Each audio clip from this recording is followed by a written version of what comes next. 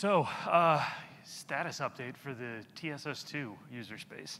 This is kind of a milestone for us.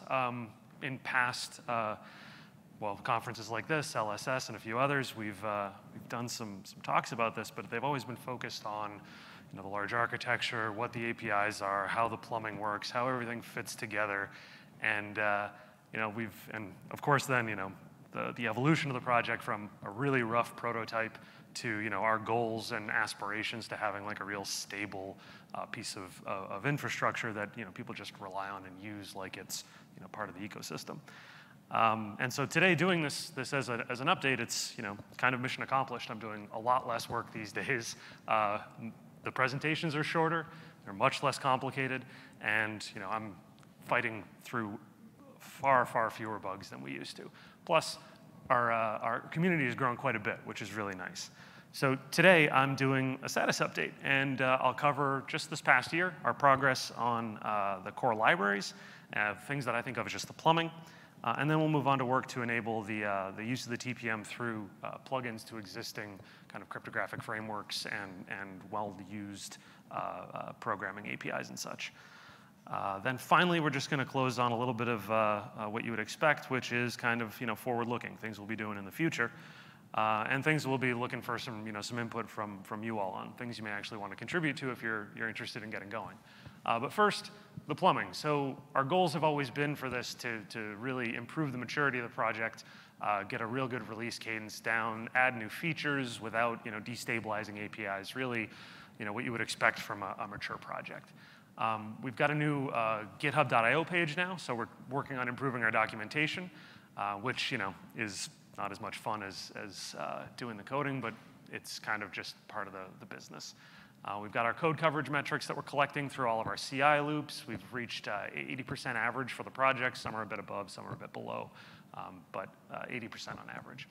We've also started doing some work with the Linux Foundation's the core infrastructure initiative. So we've gone through the self-certification process for these core libraries through the CII, which is nice. Get a little badge on your README file on GitHub, and I don't know, everyone thinks you're special for it. So the core libraries themselves, the tpm2-TSS repository, that houses the real guts of the project. So we've done 3 minor releases this year, no major releases, which is nice. The APIs are stable, and we're hitting a good release cadence of every 4 or 5 months. We've added a new library to help with user experience. One of the biggest problems that we had all along is that when errors happen, you basically have a hex number that tells you what the response code means, and you have to go and manually pull it apart. One of the first things that I did for the project was to write a tool that did this on the command line, but still no one ever uses it. We still get people that just send us the hex digits over the mailing list and ask us to decode them for them. But we turned it into a library, and we're starting to integrate this library into the project, so you should be getting much more understandable messages out of there. That's already done and out there. The TCTI loader got a little stuck. The TCG does all the documents or all the specifications in Word files. I'm not particularly great with Microsoft Word, so I kind of screwed it up. It was supposed to be in public review now, but it got held up for a week because I don't know Word all that well. But it's under review now. That should be out, hopefully, for public review next week. And the next major thing we're pushing towards here is the feature API. This is something that we had there's been a public review version of this out for almost 5 years now, but there's been a lot of churn since, and we should have another version of this out, hopefully with an implementation following it. This is something that our friends and collaborators at Infineon and Fraunhofer have been working on with us. So that's not out just yet, but you should be seeing that sometime in the fall. The tools, the command line tools, are probably the things that people use the most and has seen a whole lot of churn this year. We've done 2 minor releases since the last LSS, and just yesterday, Bill Roberts, who's been pushing a lot of this forward, actually has been the main driving force behind it, put out the first release candidate for our 4.0 release of the tools. This is a big improvement in that it aligns all of the command line parameters that were unfortunately a bit scattered in the past. So Bill sunk a lot of time into cleaning this up, and we're very grateful for that stuff. Also, during this 4.0 release has been a port with the tools. Previously, they had used one of the very low-level APIs, the system API, which really wasn't intended for use at this level, but it was the only thing we had available when we started the project. Now that we have an implementation of the enhanced system API that wraps up a lot of the details that the tools used to do themselves, the tools now gets things like auth session support and much better hopefully support over the long run too. So all of the session support means we can do things like sessions with the TPM, so HMAX, and stuff like that.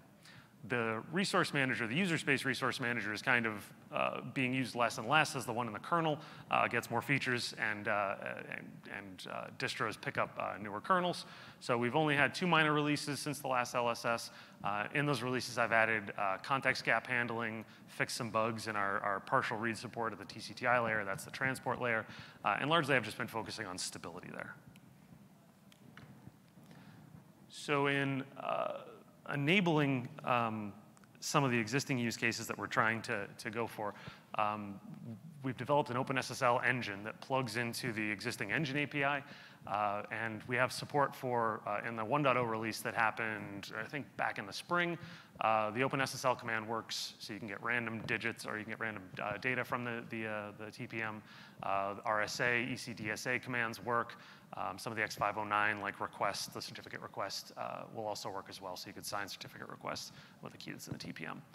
We did a presentation and a demo at FOSDEM in the spring, and there's a great demo of the S server doing an SSL connection to a client where the server has its key in the TPM.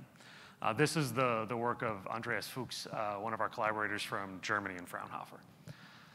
The PKCS11 work got a little bit slowed down on account of a couple people, a little bit of attrition. It's hard to hold on to good help. And that got held up a bit while Bill was focusing on the tools release. So it's usable now for authentication, and we have that link there is to a commit to adding some documentation for using the PKCS11 plugin with OpenSSL for authentication. The nice thing about this, though, is that we're going to align it now with the feature API work, because a PKCS11 library, or plugin rather, needs to have some kind of storage so that it can basically be the token that you would expect to be on a smart card. This means we had to implement a database, a key database, which is something that's going to be in the feature API anyways. And so holding up that work wasn't a bad thing, because it means that we can just rebase it on this API that we are hoping to have out by the end of the year, and then we get the key database for free, which is really nice.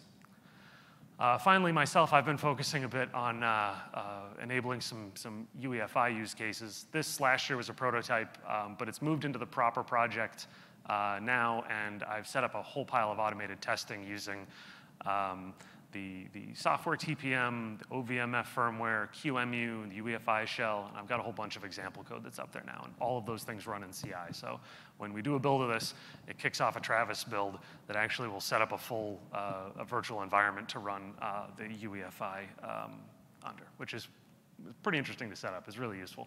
I got a little bit of a blog post down there describing it. Now, finally, things that we're heading towards in the next year is actually some stuff that's kind of going to happen pretty quickly, I hope.